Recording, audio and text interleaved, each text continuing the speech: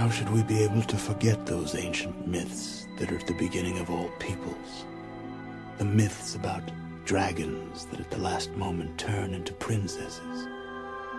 Perhaps all the dragons of our lives are princesses, who are only waiting to see us, once beautiful and brave.